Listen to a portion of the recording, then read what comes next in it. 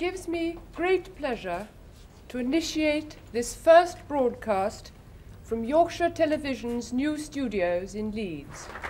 The Duchess of Kent throws the switch and Yorkshire Television goes on air for the very first time.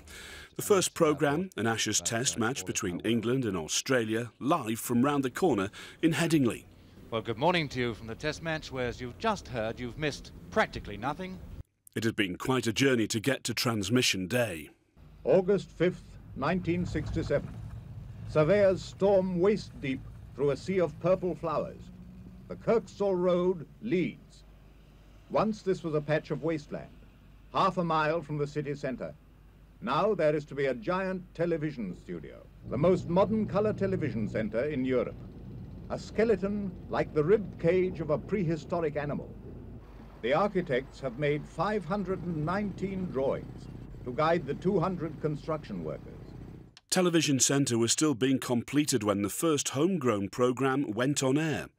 Good evening, and as I was saying on the opening night 50 years ago, welcome to Calendar.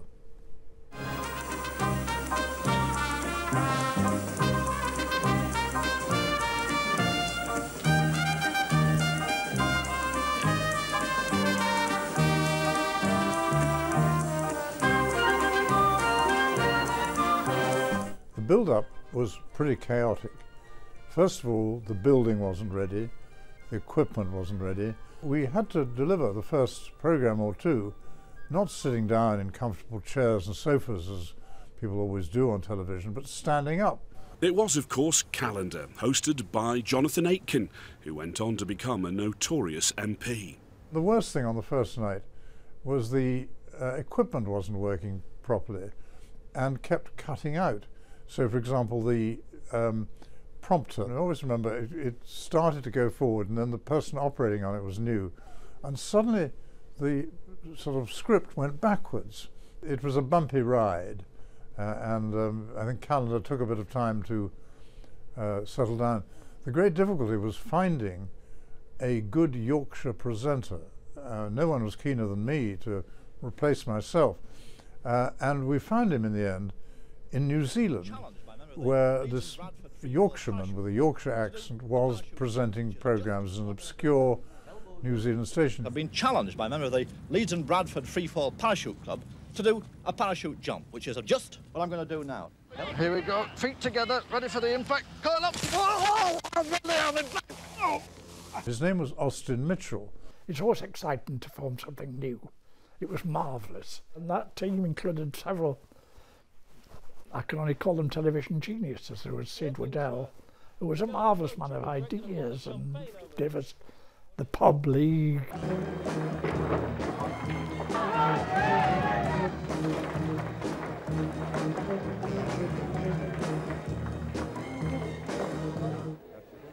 Deadly finishing from the school teacher from Durham.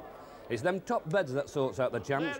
The reigning champ Alan Brown. Also Durham, a better look out for that Turner touch. Don't you touch the off button. We'll be back in a tick. It was our job to promote Yorkshire.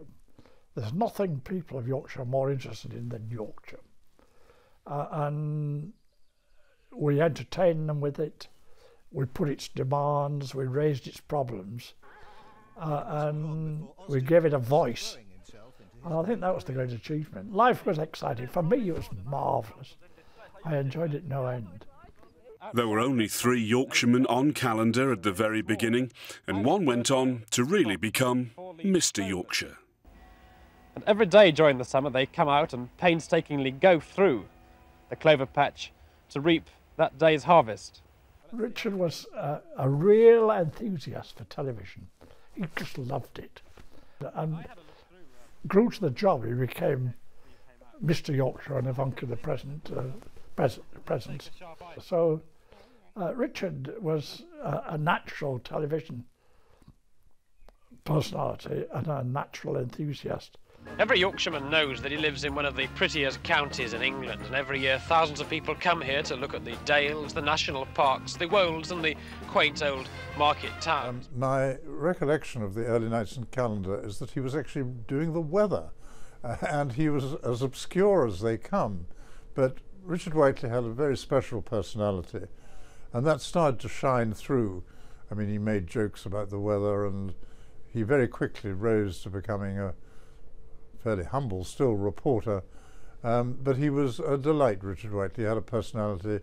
I adored him. He was a character with a capital C, and great fun off screen and great fun on screen. So he rightly became a legend.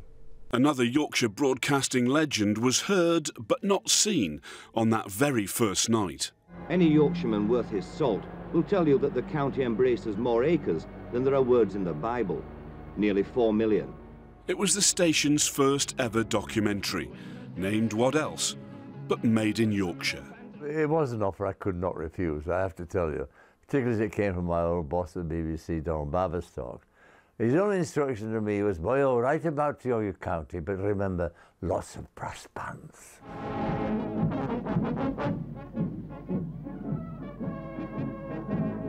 To a Yorkshireman, a brass band is as important as a bagpipe to a Scotsman. It's not everyone's idea of music, but the natives love it. It was a very worthwhile job to do because it prospered from that grainy little film featuring lots of brass band music. The company developed into a major force in British television, and it should be proud of what it achieved. And there's always been within Yorkshire itself a kind of a need for expression, whether it be music or whether it be through cricket or whether it might be. All the cliches about Yorkshire are true, you know, and we take everything very seriously here. And we waited a long time for something like Yorkshire television to come along. We were forgotten for a long time. And somehow we needed that to boost us, to bring us back into public recognition, and we took the chance. I mean, it's as simple as that. I just asked everybody who started in the first year of Yorkshire television to stand up, and we'll give you a quick round of applause. The 50th anniversary of the creation of ITV and Calendar has already been marked by the original staff who brought you all those famous shows over 5 decades. And this lot were all there on day one. It was an adventure. It was something you would have done as a hobby, as opposed to work. It was like, to me, it was like being a footballer, a cricketer, a rugby player. It was also one big family, wasn't it? Oh yes, definitely. We all worked as a team. Absolutely. I remember the very first Emmerdale Farm we actually did. Perhaps, obviously, I remember most of the very first programmes we ever did. I joined the sound department as a trainee and worked my way up to the top. And we had a great time in the sound department. Happy birthday, Yorkshire Television! Also there on day one, but with his back to camera at the opening ceremony, was none other than the broadcasting legend Alan Wicker. Crouching behind his tanks in his fortress, the palace Haitian exiles tried to bomb before one of their abortive invasions, the palace many fear to enter. Papa Doc receives no one for months. Wicker had been tempted from the BBC to be part of the launch team and put Yorkshire television on the map around the world. He has agreed to see me. The great Wicker, one of the great TV journalists. We all learned so much from this man. He was brilliant. People forget he was a wonderful journalist, first of all, a great storyteller.